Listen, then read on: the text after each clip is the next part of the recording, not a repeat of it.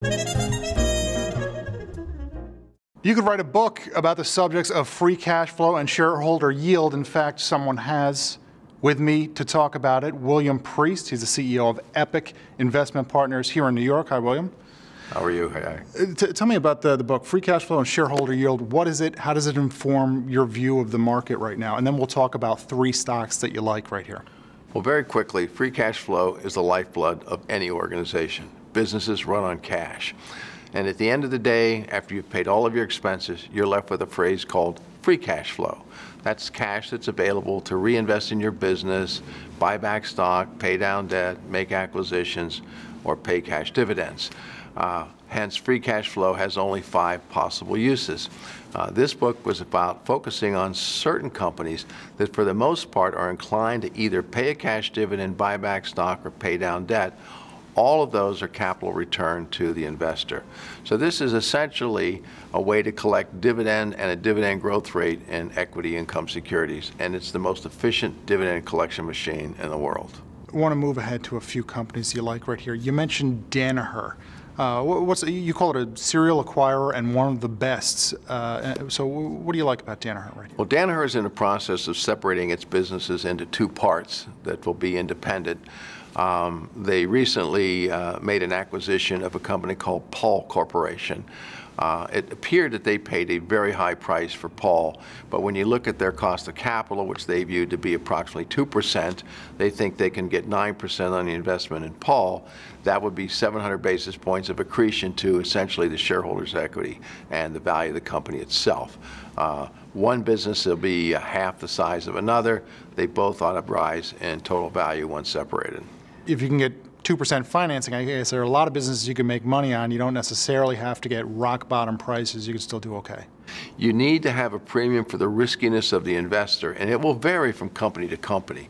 So some companies say my cost of capital is X. We add 500 basis points or 1,000 basis points to get to what's called a hurdle rate.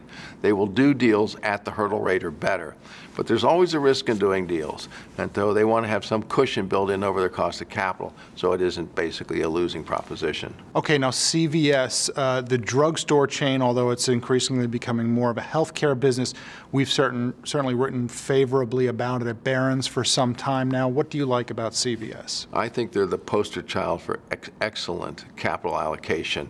Roughly 90% of their free cash flow is used to pay dividends or buy back stock, but that remaining amount has an incredibly high return on incremental capital. Their free cash flow this year will be something over $5. We think in 3 years it could be 50% higher, $7.50. Stock sells for around $100, $103 today. We think it's worth $140 to $150 in 3 years. And one of the things you mentioned is that because they're paying out so much, so great a portion in dividends and buybacks, it really means that there's very little incremental capital required to expand the business, which means that the return on that incremental capital is exceptionally high. A good sign for long-term stock investors. You've got it. You get an A in my course. All right, great. I want to mention the third one, which is Cypress Semi. Now, this is you say that you're not typically a big fan of tech stocks, but you like Cypress, and it has a lot to do with autos. What's going on here? Cypress last fall merged with a company called Spansion. The two together will roughly double their market share of selling components into the auto business. Right now, Cypress with Spansion has about $8 of content on every single car. The expectation is that could rise to as much as $100. There's also, because of the similarity of the businesses, about $160 million of cost savings by putting the two together. Company's management has suggested earnings next year would be in the area of $1. 10 times $1 with that kind of growth is very reasonable. They will also pay out 80% of their free cash flow as dividends or share buyback. There are a lot of tears being shed right now in the chip business over no growth for PCs, slowing growth for smartphones, and no one's watching the autos where there's tremendous growth in content. If you get the right kind of chip stock, you can get it on the cheap and pick up some of that growth in cars, yes? We would agree with that. Okay. Thanks a lot for speaking with us. Our pleasure, Jack. Thank you.